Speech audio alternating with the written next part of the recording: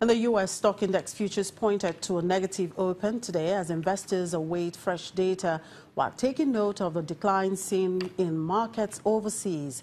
In the previous session, U.S. equities finished in the red as the broader market failed to be boosted by an uptick in tech stocks. The S&P 500 also posted its first three-day losing streak since August. Now, looking to today's session, on the data front, mortgage applications are due out at 7 a.m. Eastern Time, followed by ADP National Employment Report at 8:15 a.m. Eastern Time, and productivity and cost data at 8:30 a.m. Eastern Time. The figures come 2 days before the U.S. non-farm payrolls data for November, due out on Friday.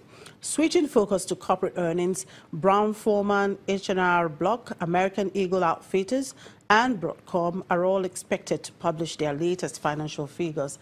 And President Donald Trump is set to announce that the U.S. will recognize Jerusalem as Israel's capital, with senior administration officials saying the embassy will be moved there, yet noting that this could take years.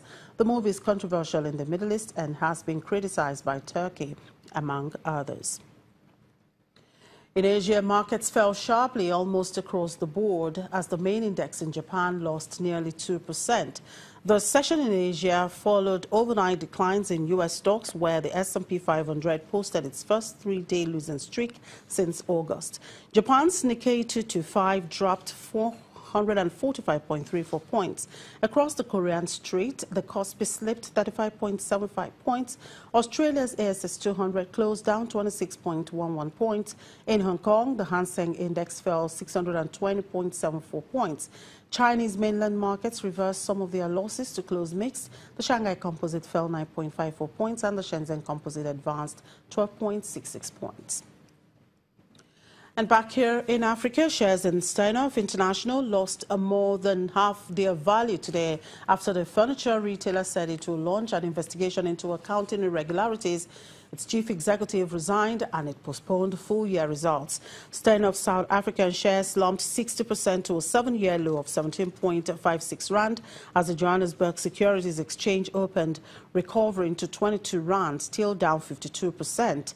The company said late on Tuesday the chief executive, Marcus Josti, had resigned with immediate effect after the discovery of new information prompted the company's supervisory board to ask consultants PwC to perform an independent investigation.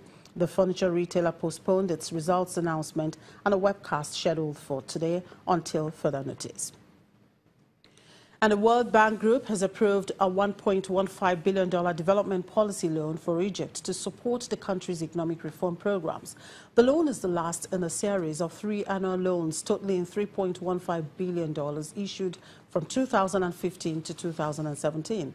The $1.15 billion loan, which supports Egyptian economic reforms aimed at creating jobs, ensuring energy security, strengthening public finances, and enhancing business competitiveness, including financing contributions of $500 million from the World Bank Group, $500 million from the African Development Bank, and $150 million from Britain. The International Monetary Fund has begun talks with Congo Republic over a bailout to help the oil producer reduce its rapidly rising debt. Total government revenue has slid by nearly a third since 2015, owing largely to lower global crude prices, and publicly guaranteed debt spiked this year to 110% of GDP. The debt crisis has led credit rating agencies to judge Congo at risk of default on its $363 million Eurobond, a situation increased by a $1 billion legal dispute in a United States court.